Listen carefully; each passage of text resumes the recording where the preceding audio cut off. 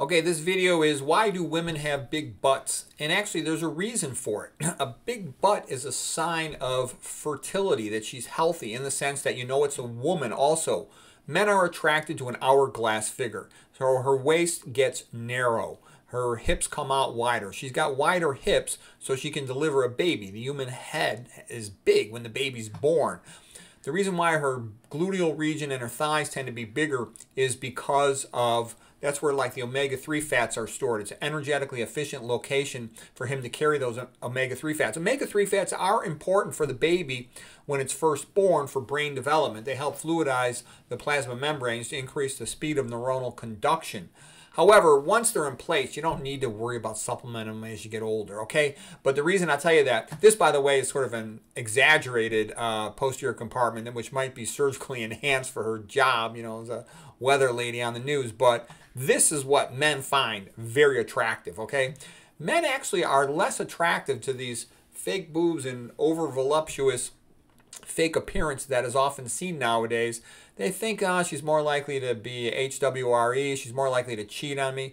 Men want a woman who they can count on, who's going to be reliable, who they can have a family with, who's not going to cheat on them, who just wants to make things work between him and her and their family. That's what they want, okay? So a lot of these modern women that are very sort of promiscuous and sleazy, they might have a one-night stand with them, but they're not good wife material. This looks like wife material, okay?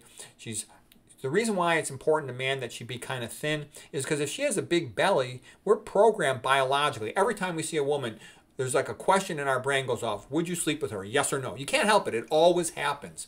And if she's fat, the answer is automatically no. And the reason is because for our ancestors and in the modern world, it's dangerous to approach a woman. First of all, she'll just reject you and embarrass you. But more importantly, her father, her husband, her boyfriend, her brother, they might beat you up, kick your ass.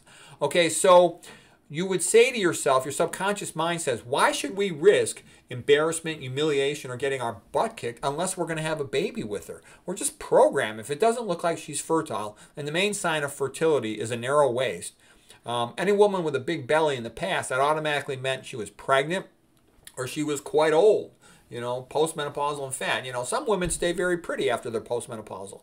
Now, you know, a lot of them get fat and lose that hourglass shape, but that's the main thing that attracts us automatically. We like female shoulders. A woman normally has small shoulders. She's only as strong as a boy until about 6th or 7th grade, because to our ancestors, that meant it was time for the boy to go off with the men. He hit puberty. He becomes a lot stronger than his mother at that point. So she's got to be strong enough to control a boy before he hits puberty. And that's it. She can't be having big, bulky shoulders, because if she did, she'd be increased risk she'd starve to death. There'd be less calories available for the baby. Again, our ancestors worried about starving to death. To a heterosexual man, this is a babe. This is perfect, okay? Let's see, what else? Women tend to have less body hair, too. That's part of their appearance. So, anyways, there it is.